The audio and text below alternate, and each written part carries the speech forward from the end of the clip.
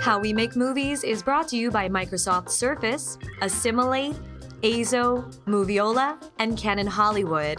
It's shot in front of a live audience in Los Angeles and hosted by the film collective We Make Movies. How do you like maintain a relationship and a family and well, life? And it was like, weekends and it was only a couple. It was like yeah. 5 weekends, so it wasn't terrible. That's and I saw her during the weekday. insane hours though. Yeah, and then again, then trying to sleep in a little bit, but it's not like you're suddenly on nights for weeks, and you're like, okay, I can get used to it. It was like, and there were a couple Mondays where I missed work because we'd shoot into Sunday.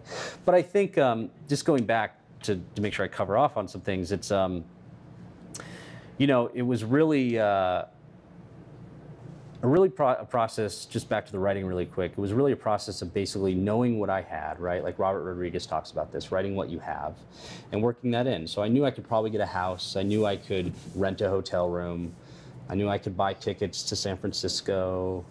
I knew I could, I know I could probably find locations on the street. I knew I had a motorcycle.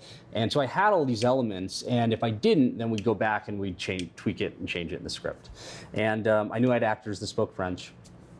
And that all kind of just got wrapped up in being very easy with the sense of saying, I'm gonna be really loose with this and kind of like let the story exist on its own.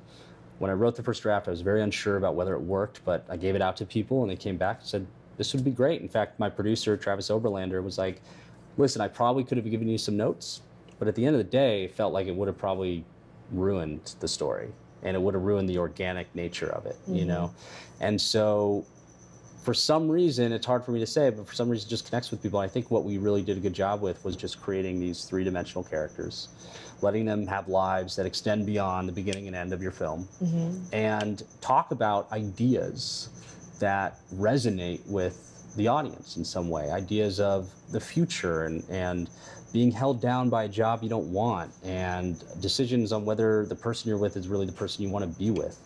And a lot of things that are wrapped up in sort of our culture right now in terms of like the millennial generation and where they are, and a lot of people sort of refiguring out their lives. And I think that's maybe why it connects to people to some degree. Yeah. And the other thing that made it really easy was I just felt like the script was really solid, and I felt like the actors were doing a great job. And we basically were in a position where we could show up, turn on a couple lights, and start shooting. So all of our days, even though I was shooting, starting at 8 after a long work day, all of our days were under 8 hours. And that's because basically we shot up, and within a half hour of getting there, we were filming. And then we just rolled through, and we shot tons of coverage. We shot a lot of coverage. And how many days did you shoot altogether? Probably about 11 days. So still like under what most people spend shooting. Right. Yeah, exactly. It was like and we probably could have shot longer, but because we basically did it for such a low amount of money that it didn't really matter. Like we could have gone another weekend if we wanted to, but it ended up working out.